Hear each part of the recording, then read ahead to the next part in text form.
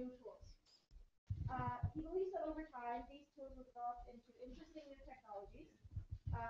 He is an advocate for open source software and is against software patents. He has co-founded 2 companies in his life and is planning to move to New Zealand to start a 3rd company that produces open source HPC software. AJ is a graduate of the University of Toronto.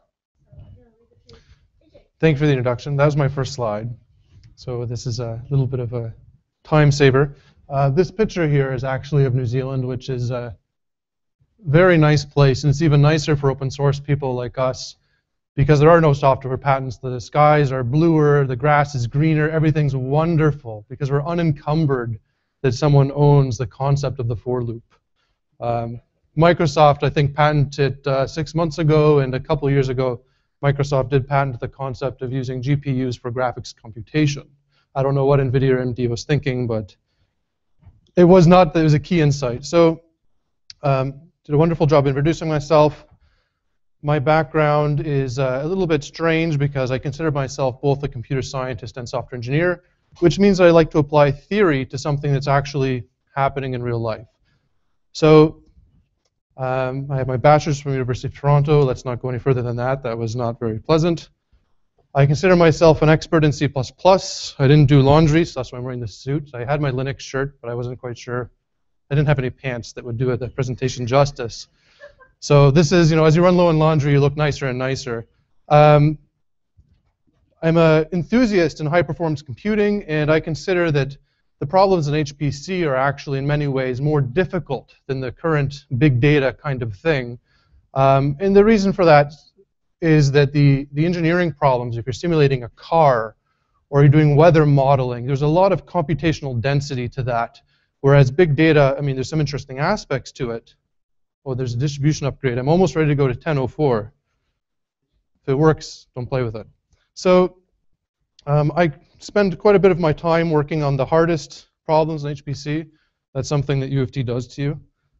So right now I'm spending most of my time trying to figure out these big issues. The first issue that I'm currently looking for venture funding is an approach to numerical software development, which is motivated by a lot of the kind of theoretical aspects. And I'm an open source developer. I did participate in some way explaining to MPs in New Zealand why open source software and why is beneficial to the economy and why software patents are fundamentally a bad thing. So I consider myself quite the advocate of open source. I feel very at home at this symposium. So I started with OpenCL, which is the topic of this talk, and you don't have to worry if you don't have the background, it's not required. And you're not going to see any code. Sorry to disappoint you. I started in 2008, which is when the specification first came out. And at this point, I'm working on some libraries, or middleware in C++. You'll see some of the reason why this is important. My goal is to develop some dual license software.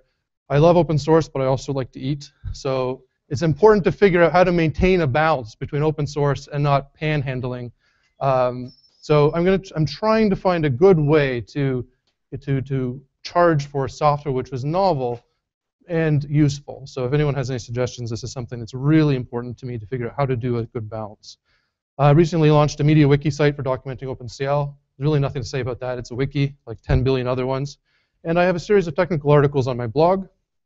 Another interesting thing about me is, well, I'm also recording a series of YouTube videos. I don't see as much on this screen. I have to start using this one. There's a lack of good training for OpenCL. A lot of the stuff you will see online is someone saying, oh, this is how to print to the screen, or this is how to do something which you could have read the specification for. What I'm trying to do is actually convey to you why you care about these things, what the big picture of, and this talk is really going to motivate and show you why OpenCL is very relevant. There's a picture of one of the few places I can escape technology. Water doesn't work so well with GPUs or HPC. So this is water polo. High performance is a way of life, so high performance sports is also a big thing. I'm trying to maintain, reduce the programmer physique. And the only way I can do that is to hop into a pool and be embarrassed if I have too much of a programmer physique. Although it is an advantage of water polo if you're very big. So let's motivate heterogeneous computing and not think of me in a speedo too much. So I'm not assuming you have any background. So let's look at, this is traditional computing. This is how I learned it. This is how, most people in high school, this is probably going to be the curriculum until 2273. But we basically have a CPU, which is not the box, by the way. This is a processor. We have a CPU, which is the central actor in the system. We have main memory, we have I/O devices, and we have a disk. This is, if this is not review, it's going to get a little bit more complicated. But the basic situation is that this is what computing has looked like. If we had an infinitely fast CPU, nothing would have to change. We wouldn't need a GPU. We wouldn't need an FPGA. If we had infinitely fast memory, we wouldn't need any of this stuff, right? This is the traditional software stack. We've all seen this, okay? We have a program which the operating system, as you see, is mediating everything from the outside world. Okay, you have a file system, which again, you only access the operating system. The libraries can only talk to the OS. The only thing that a processor believes it actually has is complete access to the RAM. And that's just an illusion that is done through the processor and through the way that the memory system is, it's an illusion portrayed by the OS. So computing today looks a little bit different. We now have this situation where you have a multi-core CPU. You probably have a GPU attached. You have a network card which allows you to access even more services than you ever wanted to access. You have a RAID controller which is also programmable. And you have main memory. What's interesting about this is that every device, whether it's a GPU, network card, RAID controller, they're all programmable and they're all capable of doing computation in some manner. They all have different ISAs, or you can think of that as assembly language. They're all running different things. And this is what the heterogeneous software is all about. This is a heterogeneous software stack. I'll point out that the reason that systems have changed so much is that there is a trend to alleviate pressure from the CPU. We want to offload computation, right? We want to offload memory transfers. We want to free up the CPU's time. We're in this kind of funny situation today where we freed up so much of the CPU's time that devices are actually better at computation than the CPU is. So we're in a very strange world right now. And this is how the stack has changed, is that you now have your program, which you see these dotted lines at the bottom, has access to another device which has its own program, its own processor, its own RAM. Okay? And you see the top stack, where you see the RAM is connected. We don't have necessarily a unified address space here. They are separate things. So the goal of OpenCL is to provide a model that allows us to work in this world. OpenCL is not just a competitor to CUDA. It's not just an attempt at doing high-performance computing. It's a much bigger thing. So this is how OpenCL sees the world. We have a series of devices here, and we have a host. Now, these links, what are they? Who knows? These links could be network connections. They could be physical pins on a board. These could be anything. The device, what is it? I don't know what it is. It could be anything. It could be remote service. There is an implementation of OpenCL that allows you to distribute work to a cluster. Okay, so the OpenCL model is very general because it's trying to do something very unique. And we'll get into that in a moment. The host part, what is the host, right? It's a fair question to ask. The host is defined in a careful way as being something that just makes API calls. The reason that there's no guarantee that the host is a CPU, there's no guarantee that the host is anything in particular. There's a lot of flexibility here. Okay? The host basically discovers what's available. What implementations do I have of OpenCL? How do I talk to them? And what devices do I want to use? Okay? And the host is going to take on somewhat the role of the operating system traditionally, and that now, rather than just deferring to libraries, you're going to manage a device, I'm in a situation where my program is a miniature operating system. And I'm actually telling it, you do that, you do this, you do this. This makes writing OpenCL programs extraordinarily difficult. So we'll get into a second what do the devices do. First, I need some water. I'm going to pause at specific intervals to ask if there's questions. So devices are usually programmable. They don't have to be. I mean, I want to convey that the goal of OpenCL is something really big and novel, that we're doing something we've never done before. The computational model has changed. Potentially, you can use OpenCL to write programs to control these devices. OpenCL is like C99. It's not, but it's similar. OpenCL devices execute functions, so you can tell the device, do this, do that. No different than an operating system can say, run main, and whatever you do, go for it. Okay, you can load programs from source or binary. Really, this is kind of boring. It's not that interesting yet. Your OpenCL devices have memory. You can copy and map things. And you might have special hardware. So this device might be an FPGA that has some sort of fixed capability built into it. That you can just call it and say, I don't know how you're programmed, but that function that you've been built to do, I'm going to invoke you on this data, and it can just do its job. Okay? So, oh, and there's a side note, it's managed asynchronously. That's a detail.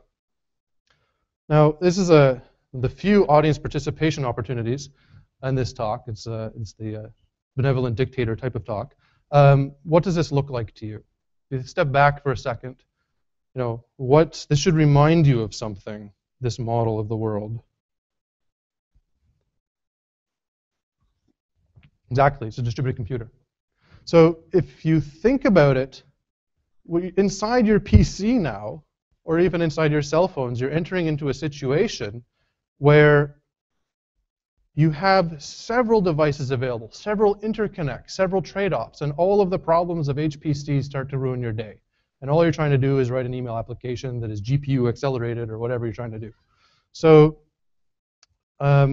it's very relevant, and that's why OpenCL is so interesting, is that we're starting to enter this world where you actually are programming your PC as if it's a distributed system. And the distributed system is a very good analogy because of the rate of computation versus memory access. Is very similar to the type of situations you have if you're doing distributed computing. So we're going to talk about philosophy. So, you know, what is error? What is computation? And there's a very good quote. It's printed here mostly for the benefit of people. I will put the slides up on my blog. There's a quote from Tim Mattson, principal engineer at Intel Corporation. And it's interesting to note that OpenCL is being driven by the hardware vendors. Okay, you see one software application, one software vendor you will have heard of, and that's Adobe.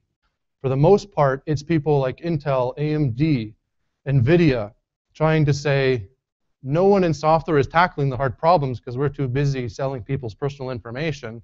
So it's up to the hardware vendors to create this wonderful opportunity because no one's around to do it. And you know, this to me is what Silicon Valley should be working on. This is really kind of neat that we're getting in this situation that we can start to talk to all these different devices for the purpose of a single application. So I'll get into a motivation in a second, but Tim Mattson basically says OpenCL, however, is an unusually complex parallel programming standard. It has to be. I'm aware of no other parallel programming model that addresses such a wide array of systems, GPUs, CPUs, FPGAs, embedded processors, and combinations of these systems. OpenCL is also complicated by the goals of its creators. You see, in creating OpenCL, we decided the best way to impact the industry would be to create a programming model for the performance-oriented programmer wanting full access to the details of our system. Our reasoning was that over time, high-level models would be created to map onto OpenCL. By creating a common low-level target for these higher-level models, we'd enable a rich marketplace of ideas, and programmers would win. OpenCL, therefore, doesn't give you many abstractions to make your job easier. You have to do all that work yourself. So OpenCL is very young. It's a very nice opportunity. So we can summarize the philosophy as follows. OpenCL is a low-level standard, and trust me, you don't want to use it directly. It's very complicated. I mean, some people love to feel very macho because I know like C and I can hand code my own operating system and everything. You can, like OpenCL allows you to be that low level, but you'll find very quickly that you're repeating yourself so much that you're not being productive. Instead, the role of OpenCL is to build the higher level abstractions that are useful for your purpose and to use those. One of the problems is that we really don't know what the high level libraries or abstractions are going to be, but we're able to search for them. This is so unique that what's relevant about this quote is it was written by Intel as an introduction to a book written by AMD. So the hardware guys really, really are coming together in such a nice way. It has happened so rarely before that everyone comes together and agrees to interoperate at the hardware level. And unfortunately, the programmers are too busy wandering around Facebooking each other or whatever to say these, the hardware people are begging you, please develop a killer application. and we're too busy selling grandma's information. But the whole point is we're trying to enable an ecosystem here, and before I get into the OpenCL 2.0, I want to give you a little bit of motivation of what an application OpenCL might be like. So we have all of these devices. They can all do different things. We can talk to them in different ways. You could have multiple GPUs. You could have an FPGA on your system. You could have a CPU. By the way, the device could be the CPU itself. You could manage yourself as a device, even though you're running the device and host are the same. One of the reasons you might want to do that is OpenCL is actually really nice at generating instructions for AVX or for vectorized instructions. OpenCL does an amazing job. If you've ever tried to do this in C, my sympathies. It's very hard to do. But OpenCL provides this for you. So consider an application in which you have your video game, and maybe you're going to offload rendering to one GPU. Maybe you offload collision detection to this GPU. And maybe you have some sort of low latency operation needing to be done that you offload to the CPU. You can really build applications that use all of these things together in a very nice way. You do see, for instance, the Wii U supports OpenCL 1.0. I'm not sure if you actually can directly access it. There's a lot of controversy from Android. They're trying to allow you to access OpenCL. But fundamentally, we're entering into this very interesting situation in which you're writing programs that are using many things to achieve whatever your actual application purpose is. So OpenCL has some changes. I didn't outline the history, but every couple of years something changes about OpenCL. OpenCL 2.0 is a big change. Some of the changes there is I showed you that diagram where the memory is different. That is the current philosophy. But now with OpenCL 2, it's assuming that you can have a unified space. So you share virtual addresses, in fact, across devices. This will allow you to basically just grab data direct from your main memory system using a GPU or something like this. Sometimes. I mean, there's always corner cases in this. It's adding C11 atomics. The problem with OpenCL is that the way that you do atomic operations has changed with every single release. So we're changing them again. One day we'll get them right. One of the biggest philosophical changes is that devices can enqueue their own kernel. So a kernel is a function that you're telling the device to do something. Now instead of the host, as I mentioned, is telling you what to do, now you can tell yourself to do something. Okay, so this is beginning a change where you have a true distributed system, and maybe this is where OpenCL is going. Kronos is very cagey as to what we're doing. If you'd like to give them feedback, you can give them a check for 15,000 USD, and they will happily listen to you. This is one of the things I posted on my blog to directly say, this is a major issue with the way that the community is developing, because hardware guys love to be secret, and they're not really cooperating very well with the software community. But what theoretically will happen is that we may enter the situation in which you could have several devices operating themselves in a completely distributed way in your PC. So you might have a system. I don't want to get into too much of, the next section will get that. OpenCL is built for a very specific purpose right now of general purpose computation. And I think it can be a lot more than that. But I don't want you to think that it is more than that now. Okay? I'll get into these specific suggestions in a moment. There's lots of other changes. I'm not going to get into it. Another thing that's come out is SPIR, which is a standard portable intermediate representation. This is kind of a global method of doing representation of, it's an IR, so you can think of it as kind of like a unified assembly language. That rather than doing interpretation or something of a language, I'm going to, rather than giving you a C program, I'm just going to hand you some sort of instructions, and you, if you have the implementation, will quickly compile it to ARM, to Intel, to GPU, to an Intel processor, to GPU, whatever it is you have. This is really neat.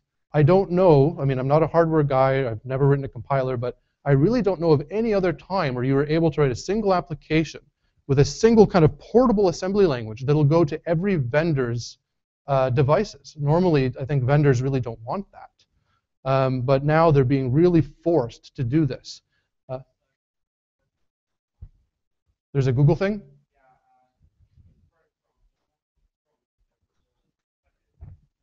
But is it a low-level ISA? Then why is it in a web browser? it's not against you, but seriously, like I see these things like, why are you doing processor emulation in JavaScript? Use the processor. But no, I've never heard of this particular ISA. All of the stuff I'm describing is very low level, very, very low level. It's going to be, the goal of SPIR is actually to do a very quick translation, that I have this kind of unified ISA, and I very quickly translate to the ISA of this particular device. The reasons they did it were for obfuscation, which is kind of silly rather than portability. So this is an accident that we have this feature, because they want to be secretive, but they actually gave us something kind of cool in the name of secrecy. I mean, basically, you're going to allow instructions, because if you see the instructions, you can never figure out what the program does. You can write your own compiler. I have a major issue with OpenCL. I actually really hate it. That's probably because I do a lot of C++.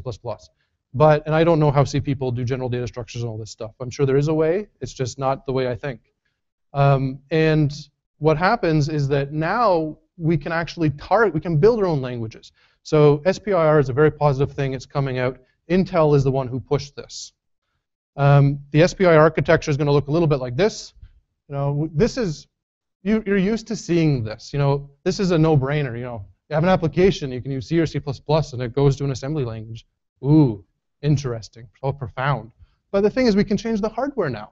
So you can actually independently change. You know, now you're going to run this on a CPU. Now you're going to run on a GPU. Now you're going to run on an FPGA. In your same program, you can adjust the compiler to target all these different things. And if you want, you could have JavaScript right underneath there. You could totally do it. High performance JavaScript, it's coming soon, don't worry. So I'm going to talk about my feedback. At this point, you've seen basically what OpenCL is about. At this point, the biggest application of OpenCL is to HPC. So if you're a group of engineers, you probably want to use OpenCL for performance reportability. But I want to provide a little bit more feedback. So I'm going to pause here for a moment to ask if there's any basic questions, if everyone's confused as to what's going on, if it makes basic sense. And then we'll go from there. Go ahead. Is it easy to write a generic OpenCL machine or program, sorry, where you have to sort of size your arrays and so on statically or some unpleasant way? Okay, so Compiling the problem or whatever it is. right. So here's the interesting thing is that there is a portable subset of OpenCL, but you have to figure out what it is. I don't want to get, well, I don't want to, I mean, C is not performance portable. I mean, the same C program on different hardware architectures could have very different performance. But you will find that the compiler can do really good jobs with code structured a certain way. I don't want to get too advanced. I can show you on a chalkboard or something, but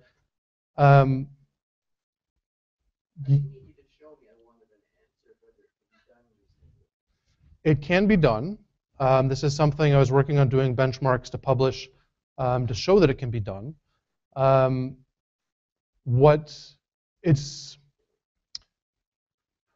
It can be done, but it's up to you to find out the subset that is portable. That's not as big a challenge because the hardware vendors are kind of agreeing. I mean, everyone's using LLVM in the back end. What's difficult with heterogeneous systems is that some systems natively support, say, vectors, vector operations. Some systems don't.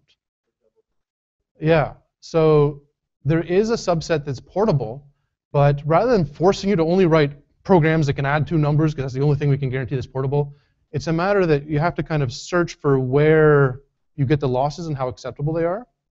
But once someone demonstrates to you how to basically do that, you can write something that's portable. But I would also tell you that if you're trying to squeeze out every last cycle of your JavaScript OpenCL engine, what's going to happen is you're going to always target that particular architecture anyways. So what you really want is something that's performance portable enough.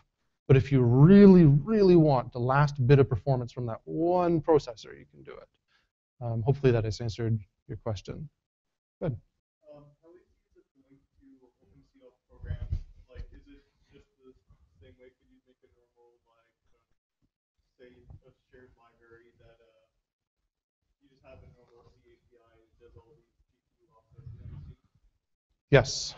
One of the intentions is that you might be calling something that you don't even know that behind in the back end. It's encapsulation. that you don't know that this thing is actually using whatever devices you have. All you know is that this class now is faster, sometimes mysteriously, on this device. So you can do this composition. It gets much harder when you want to link OpenCL applications together, where I have, it's not impossible, but extremely difficult to build libraries that you link of OpenCL C functions. Very, very hard right now. Most of that is because, we'll have to bleep this, the hardware guys don't necessarily have the same view that we do, right? To them, their job's done. Oh, you can program the hardware. Okay, we'd like to have a library, a header file, So, it's getting there. Honestly, I think that OpenCL is not going to be directly used so much as you're going to generate SPIR code. That's the best thing about OpenCL is the SPIR code. I think we'll see that other approaches where we'll generate that code and target and actually build reusable data structures. That's why I love SPIR so much, is that I finally can get rid of OpenCL C. We'll do one more question, then I'll go. So you.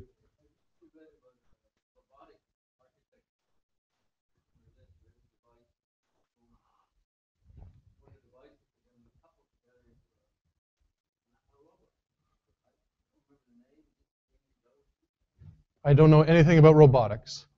I'm a computer scientist, which means that I sip coffee and I draw pictures of programs as a bubble. This program has its NC complete. I'm done. So I've proven that such an algorithm exists.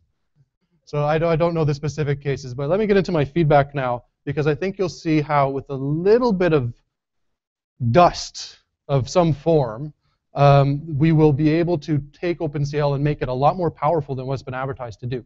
And the question becomes, does anyone want it to become this? I think that the feedback I've provided provides an opportunity for OpenCL to become something much more than it probably has been intended to be.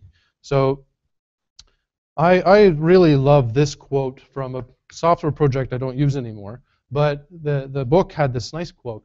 It said, deal with a thing while there's still nothing. Keep a thing in order before disaster sets in. This is my mantra for programming. It's so easy when it's just a little bubbly thing to make a little line. And as soon as you ship it, yeah, game over.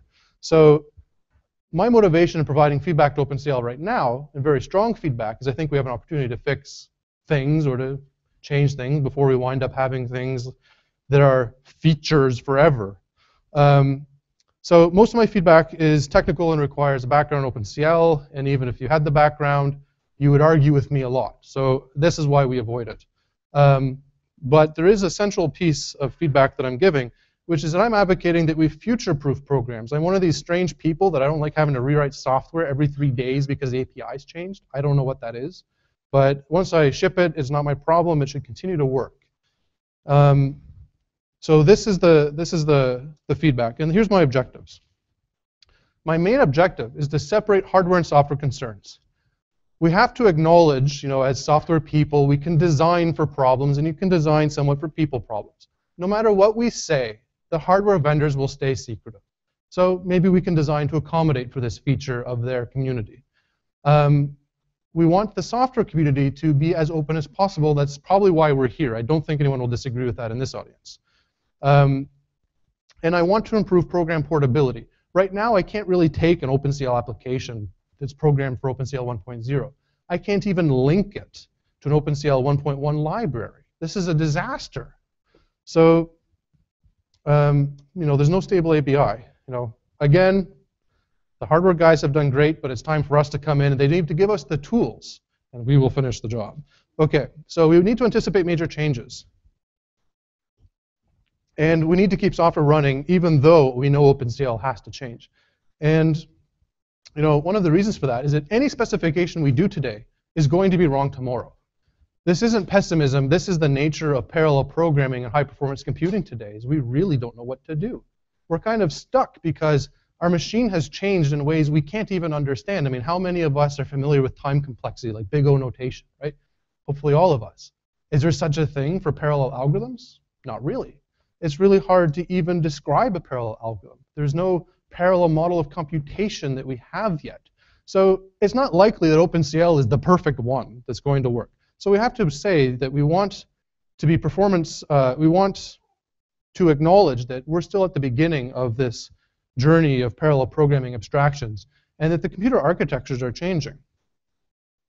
And we do want, even in the face of this complete change, to bear in mind that we want software we write today continues to work tomorrow, right? I was working at a company that used, it was the year of Linux desktop for them since 1996, but they basically are still running, I don't know if anyone's heard of Applix, really old word processor for Sun.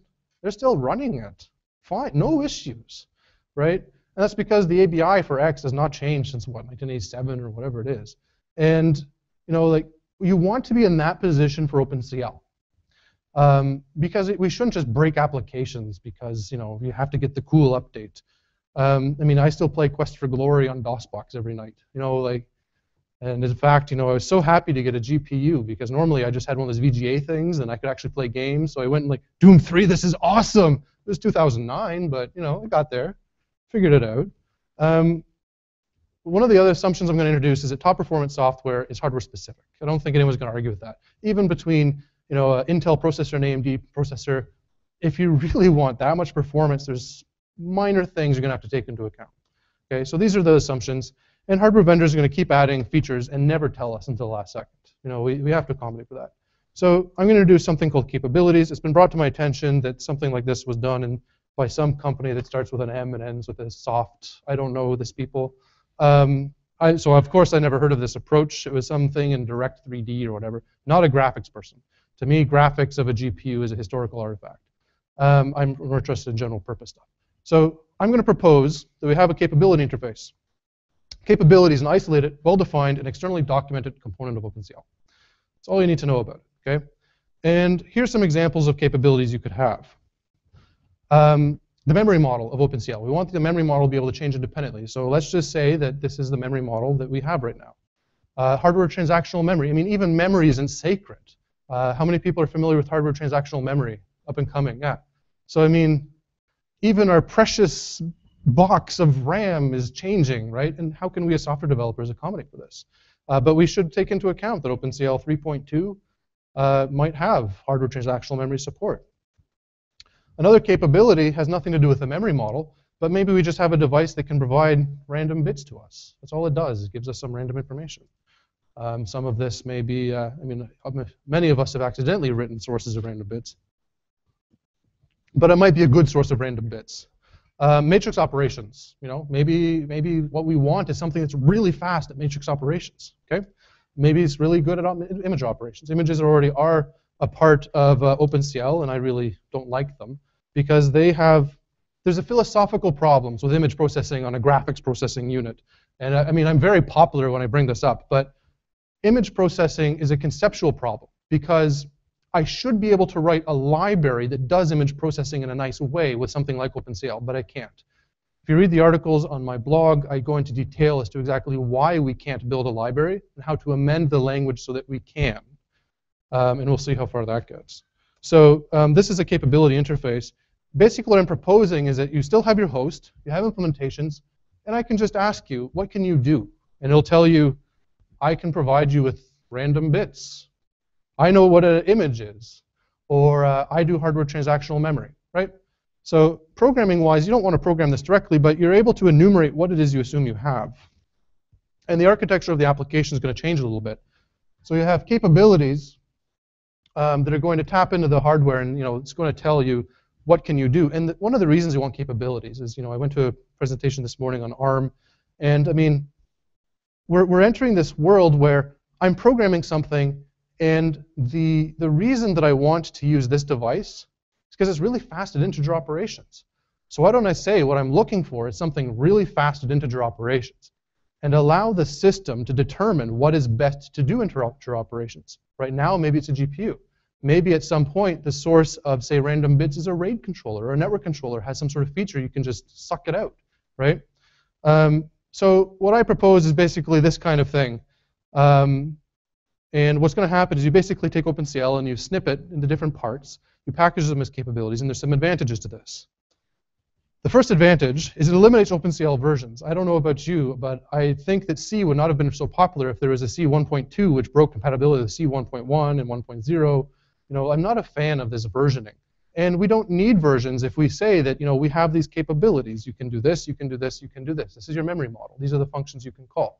So a capability would provide, in my version of the world, maybe some instructions in SPIR, or it would provide API functions, or it would be a pseudo capability that just tells us this is how it views memory, okay? And there's something called a custom device in OpenCL. So OpenCL is full of exemptions. There's some popular healthcare systems that are like this. But you know, we basically say, oh, this is OpenCL, but guess what? You could be a custom device, and then none of this applies. So it's really kind of a broken standard.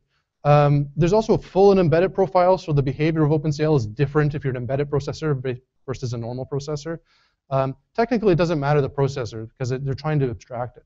But we can get rid of that because it doesn't matter. You just have some set of features you support, some set that you don't. And the most important thing is this provides a stable ABI. Because what you do is rather than exporting the symbols, you export something like ioctl and use inline-ish C things. I've been told there's a way to do inline in C. I don't know it.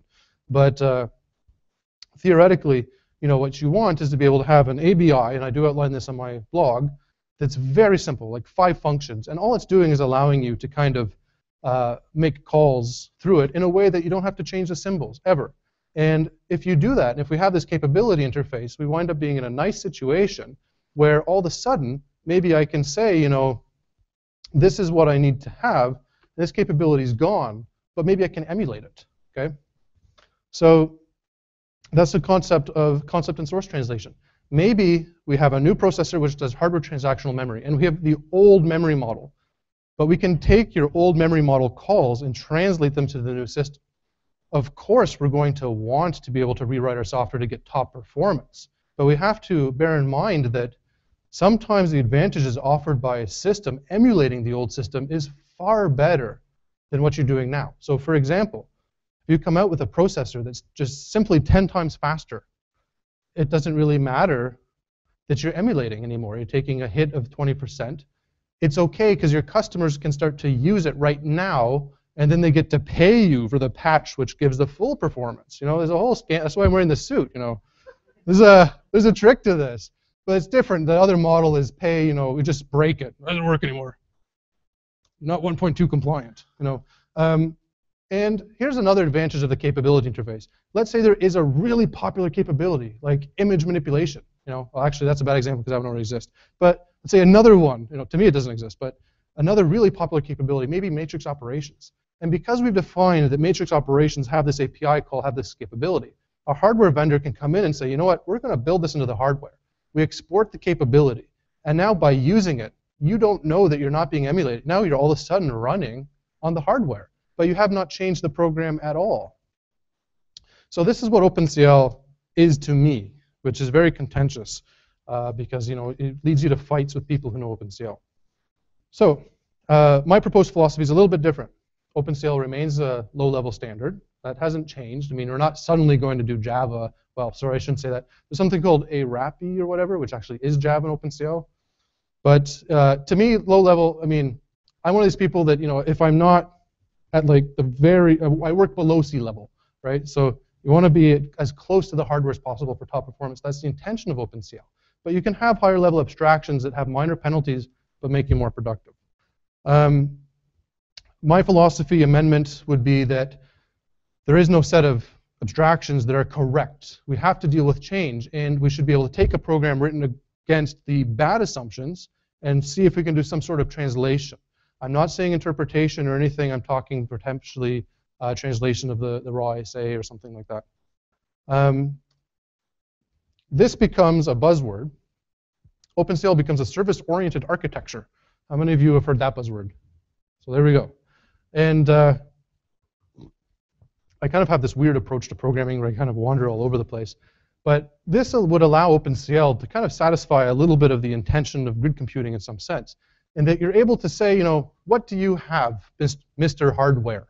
And Mr. Hardware says, I have this, I have that, I have this. Or these capabilities, I'm not telling you that they're even necessarily in hardware. They might be providing you an illusion of a piece of software that's dispatching to the cloud. And if you hack it properly, the NSA can see all your computations. So it's a win-win scenario. If you randomly generate bits that are bad, you're really going to have a bad day. So be careful of the bits you generate. I've always wondered what happens if you randomly generate a copyright movie. It's possible. I mean, it's mathematically, there's a probability. What's that? Well, it's the infinite monkeys, but it's also the infinite lawyers. Infinite penalties. That's why he moved to New Zealand. Kim.com had some success with that. Some. So the idea is that applications really are discovering services. What can you do? And I know that this is going to be a hard sell to Intel. What the heck is a service-oriented architecture? And this is a processor. But look at processors. Look how much they've changed. Processors, we have SSD has different versions, right? The processor capabilities are changing. Now we have hardware transactional memory. So I see this as a good way of, I'm kind of warning you that 10 years from now, things are going to be very bad unless we take some minimal steps to protect ourselves from what's going to change in the future. And the nice thing is that services can be implemented in software hardware. So if you see, now you have a new opportunity. You do profiling, you see that 90% of your time is spent running this function. You've tuned it, it's still not fast enough. Have some custom hardware built, attach it, there you go. Very fast now. And for the JavaScript people, maybe there's some sort of rendering thing, right? So, not to knock JavaScript, but you can suddenly build these really high-level things that are very efficient in hardware that you just can't do with general-purpose systems, because general-purpose systems are, they pretend to be high-level, but they're very low-level. And the middleware, another buzzword to throw at you, is the idea is that you want something. You don't want to use this capability interfaces ever directly. You want to use something else that's going to help you along. And as Tim Matson said, we want to have this situation where we're searching for abstractions. So if I generate abstractions that are really nice, you should use my abstractions, and I'll translate to these capabilities. And the capabilities that I use may change over time, because I may say that, now that I have this new hardware, I'm just going to switch and use something else. But if you think about it carefully, what I've outlined will maintain binary compatibility with a heterogeneous system. And there is a final word, and you knew this was coming, is if you have any spare change, consulting work funds everything I do for open source. So the middleware that I'm developing, so I'm doing a couple things right now. This capability interface, I've been discussing with some members of the OpenCL committee who fortunately introduced themselves to me, and I'll be discussing, they've looked at my blog, but I don't know what they think of the blog, if they're just being polite, or if they like it or what, but a very direct person, we'll just ask. Hopefully he's not reading this yet. We'll make sure this is posted after that phone call. But the idea is that I think that I can do the capability interface now, and that's what I've started to do, is decompose it so that we have this. But if you don't have buy-in from the standards organization, your life is going to be so awful, because it's going to be a continuous, I'm doing all the job of making their stuff usable, and they don't care. They continually play this game of making it more unusable. So what I'm trying to do is do a prototype implementation to demonstrate the advantages. It is a big problem with linking OpenCL applications. If you build with OpenCL 1.0, you can't link to 1.2. With this system, you could link it. So there is an opportunity. My intention is to release this under an open source license. Probably something very permissive. We'll see about that. And I'm also working on another version of OpenCL middleware that will use this to provide those higher level abstractions, so that if you use this C++ library, the capabilities, so what I'm trying to propose is the capabilities would change underneath, and everything else will just continue to work. So that's the introduction. You can, I will be posting, if this video is coming up, it saves me some time. Otherwise, I'll post a YouTube video of the same kind of talk. The slides will be on my blog. I encourage you to read the blog and contact me. And I have some business cards up here if you're interested in. If you buy me something, potentially coffee, I may be able to give you a lot of free advice. And if you buy me breakfast, I'll give you a couple hours of programming work or something. So that's one of the things with open source, is that I love open source, but right now I'm really trying to figure out how exactly to follow the open source and not work for a company that's going to own me because I dared get training and then sign a contract to be paid by them. So now if there's any questions or comments or you completely disagree with my version of OpenCL, let me know. Hopefully I've motivated it in an interesting way. Go for it.